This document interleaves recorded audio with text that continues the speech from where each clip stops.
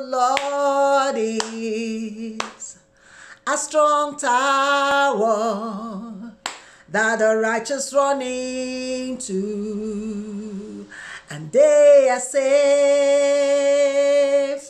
The name of the Lord is a strong tower that the righteous run into, and they are safe. Father, we thank you. Lord, I give you praise for another beautiful, beautiful, marvelous day. Indeed, it is the day that you have made, and I do rejoice, and I'm glad in it. And I thank you for every ear that will hear this word. And I thank you for every single one that will take the time out, Lord, to hear this word. Father, bless their hearing and bless their spirit. In Jesus' mighty name I pray. Amen and amen. So without much ado, shall we just go straight to our memory verse? Hallelujah. I don't have to explain the song anymore, do I? I don't. Let's go straight to our memory verse for every day, which is, we take, of course, from the book of Jeremiah. Glory to God. I like opening it, even though I can read it off by heart, but I like opening it so that we can. Jeremiah chapter 29, verse 11, which says, it says, "For I know the thought that I think towards you, says the Lord, thoughts of peace and not of evil, to give you a future and a hope." Another version says, thoughts of welfare, plans for welfare and not for evil, to give you a future and a hope. And our second memory verse is taken from the book of 2 Timothy chapter 1 verse 7, which says that for God has not given us the spirit of fear, but of power, of love, and of a sound mind. And I keep saying, you've got to hold on to these two verses. They are anchor verses. I tell you, at least to the end of this year, 31st of December 2020, you're going to be hearing this from me every day. Why? Because as a person, though God uses me to bring it to you, they are anchor verses for me because they keep me alive every day. They keep me going because I remember that God's plans for me, they are for good welfare, they are of peace, and you know what is contained in peace. And then I'm not afraid of anything because God has not given me the spirit of fear. Anyway, let's go straight and continue from our topic of yesterday. Our verse, we don't have. The topic is do not fear. Yeah, our verse we started reading yesterday from the book of Proverbs chapter 18, verse 10. And we read that the name of the Lord is a strong tower that the righteous run in and they are safe. The name of the Lord is a strong tower that the righteous run in and they are safe. And yesterday we talked about what it means to be in safety, what it means to be safe, and from what? Because if there's no danger, you won't be talking of safety. It is because there's a danger, there's something dangerous that you have to keep away from. There's something you have to be protected from. Then you talk about being safe or being in safety. And we looked at that. But now, like I said yesterday, we'll be looking at the various elements that are raised here. And at the end of this, I'll ask the question I'm asking, who is your Lord? He said, the name of the Lord is a strong tower. The righteous run in and are safe. Now we have looked at what it means to say. So the last part says, the righteous run into it. Into what? Into the strong tower. And what is the strong tower? The name of the Lord, and they are safe. Now, who is the righteous? Who is the righteous? You know, some of the verses I read to us yesterday, one said, the upright man. The upright man running into the strong tower is safe. The other version says the righteous man. The amplified version says that. Let me read it to us. The amplified version, Proverbs chapter 18, Proverbs 18:10. I'm just opening it from the amplified version of the Bible.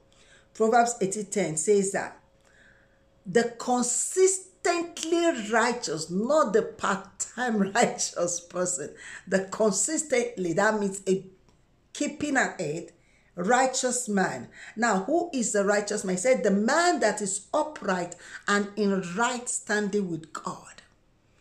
Who is the righteous man? Who is the upright man? Is that man that before God has no fault. And how can you be a man and have no fault before God? Because God in his mercy will look at you through the blood of Jesus. For the blood of Jesus cleanses us from every unrighteousness. So the righteous man is the one that is under the covering of the blood of Jesus. The righteous man is the one that has accepted Jesus as his Lord and Savior. Because we were unrighteous, we were unholy, we could not stand before God. But the Bible says that God, Jesus came. He made him who knew no sin to become sin for us. And we are going to read that particular scripture right now from the book of 2 Corinthians chapter 5. Yes, we're going to read it. And as we read on, we're going to read. Oh, this is the Amplified. Let's read it from the New King James Version. Yeah. 2 Corinthians chapter 5, and we're reading from where are we? 2 Corinthians chapter 5. From verse 21. This is lovely. It said, for he had made him who knew no sin to be sin for us, that we might become the righteousness of God in him. Now, who has made who? So let's go back a bit. Let's go to verse 20, maybe to explain to us. He said, now then, we are ambassadors for Christ, as though God were pleading through us. We implore you on Christ's behalf, be reconciled to God.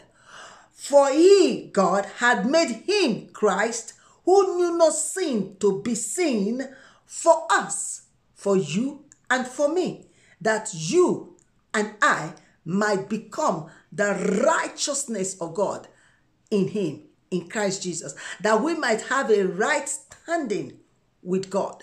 And remember when we read in the book of John chapter 1, he told us that as many as receive him. Now your child has a right standing with you, don't they? Your child is your child. Your child can come into your presence, can make you any request to you at any time. Now, in that verse that we read in the book of John chapter 1, it says, for as many as receive him, Christ Jesus, to these many he gave the right to become the sons of God, to become the children of God. Now, when you become a child, you have a right to make a demand. When you become a child, you have access to your father. You have access to your mother. Unless your parents are evil, you have access all the time, 24/7. 24/7, you have access. You have access. So also when we receive Jesus as our Lord and Savior, because that is what the Bible says in the book of John chapter 1. If you want, we can quickly go there and read it again. John chapter 1 verse 12. Which says, but as many as received him, to them he gave the right to become the children of God, to those who believed in his name. If you believe in the name of the Lord Jesus, and that belief, we have explained it in another episode, that it means believing that all that Jesus did on the cross was actually for you, and that you confess Jesus as the Lord and Savior of your life. He said from that moment you are given the right to become a child of God. You become a child of God. And when you are a child, you now have a right standing with your Father. You have a right standing. Why? By reason of the sonship and the fatherhood towards you. You are a child of God and he is your Father.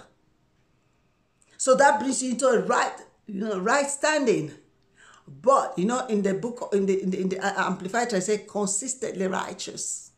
That means you have to consistently stay in the place where your Father has put you. You have to stay and remain a child of God. Not part-time child of God, but always a child of God.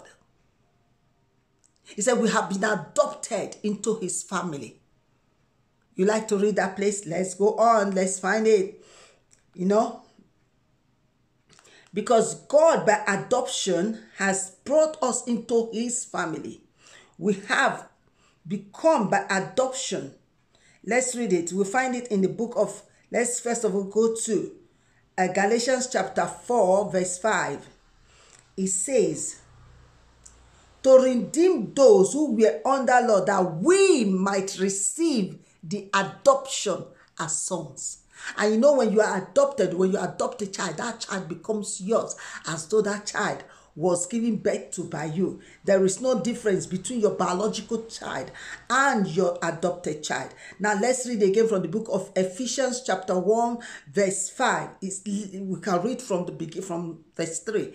It says, blessed be the God and Father of our Lord Jesus Christ, who has blessed us with every spiritual blessing in heavenly places in Christ, just as he chose us in him before the foundation of the world, that we should be holy and without blame in him in love, having predestined us to adoption as sons by Jesus Christ to himself, according to the good pleasure of his will. He said, having predestined us. What does it mean? That is what he says in the book of John chapter 3 verse 16. For as many, he said, for God so loved the world that he gave his only begotten son to the world, that whosoever anyone in the world believes in him should not perish but have everlasting life. That is pre-adoption. That is predestination. But you have to walk into that predestination.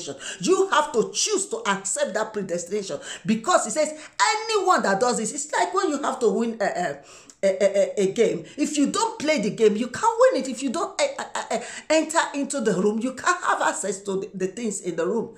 Yes, the room is there for everybody. The house is there for everybody. But until you go into the house, you cannot have it. It is only those that are inside, that take the step to enter the house, that can access the things that are in the house. And that is what the Bible says here, that God predestined us to be sons to him, as many as receive him. And it is this many that receive him that is the righteous, that is the one that has an upright standing with God, that has a right standing with God, because you become a child of God.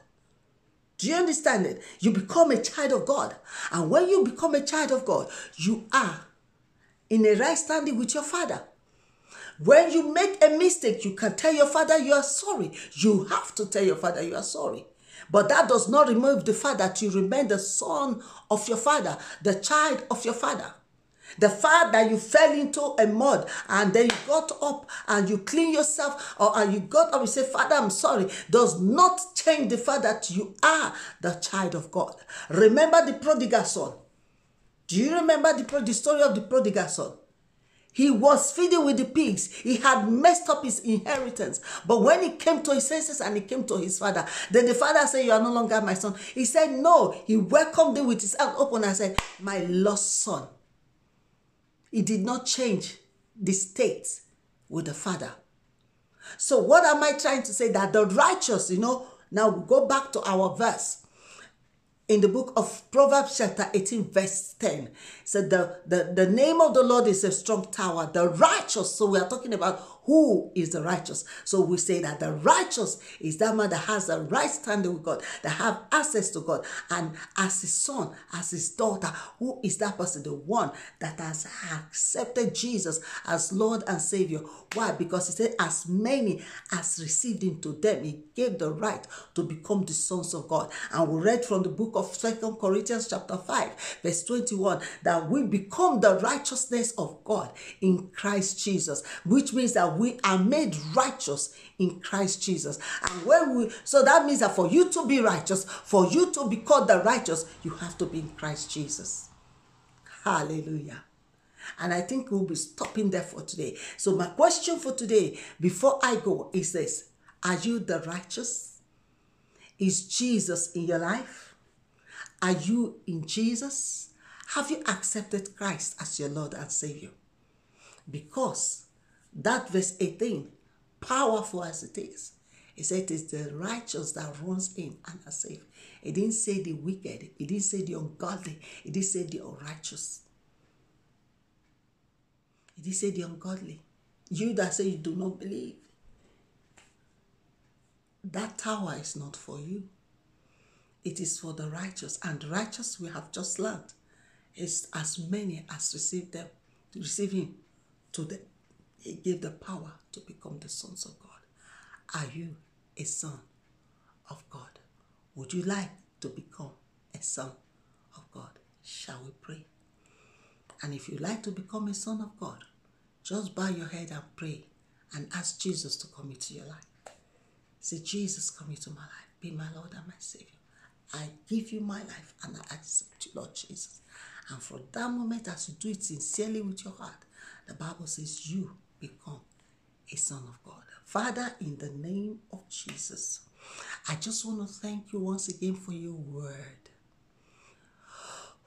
What a beautiful word it is, Lord, living to you, with you, living for you. Thank you, Father, for your word, oh God. I just want to bless your name, oh God. Thank you. Because, Lord, we have been made righteous by the blood of Jesus. Thank you, Lord, because, Lord, you have adopted us by Jesus unto yourself. Thank you, Lord, because we have access into you, Lord God. For as many as received to them, he gave the right to become the sons of God. Thank you, Lord, that being the son of God, Lord, we have a right standing with you, Lord. Father, I just want to say thank you. And for this, I commit every man, every woman, every soul that watches and watch this video into your hand. That as many as have not yet received Jesus, that they will receive Jesus as their Lord and Savior, that they too might come into that right standing. And as many that have Jesus, but they are not so sure, Father, I pray, Holy Spirit, that you will visit them. That, Lord, you will reassure them of their salvation, oh God, in the mighty name of Jesus. And I pray, Lord God, for your saints, that, Father, they will keep standing, because the Amplified Version tells us that it is the consistent, the righteous man, not the part-time, not the one that goes off and on, but the one that is consistent. So I pray for everyone that their faith in you will be consistent, in the name of Jesus Christ. That, Lord, they will stand consistently as a righteous man before you, in the mighty name of Jesus. And Lord God, I ask for your blessing today over their lives, oh God, in the name of Jesus. I pray for somebody that is particularly in need, oh God. There's a particular need, oh, there's something you need it resolved today. I pray in the name of Jesus that God will give you the answer. God will supply that need to you in the mighty name of Jesus, because you are a child of God. I command a release of that desire and release of that of your expectation in Jesus' mighty name. Amen. Thank you, Father. To you be the glory in Jesus' name. And with that, I say, thank you so much. God bless you. And remember, do not fear, do not be afraid. If you are the righteous, you are in a safe place. You are protected. He said the righteous run into it and they are protected. So you can run into the strong tower and you will be protected. God bless you. Remember that God loves you so much, unconditionally. He loves you recklessly and he loves you relentlessly. And we'll continue from where we stop today tomorrow. Keep on smiling and keep on living God. God bless you and I love you.